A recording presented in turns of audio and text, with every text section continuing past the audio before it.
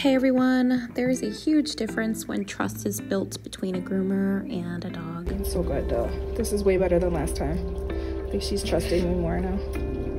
This is my second time doing her. They requested me because nobody else is able to get it off. They saw how gentle I am with her.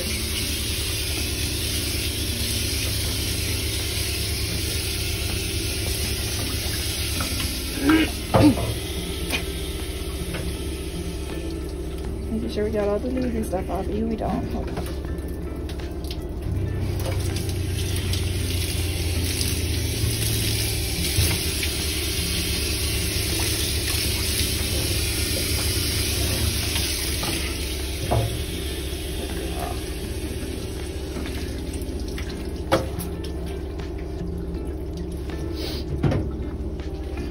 Yeah, and I get it when people say that they can't get it off of their dog, because my dog doesn't like it either, but this isn't like nearly that bad.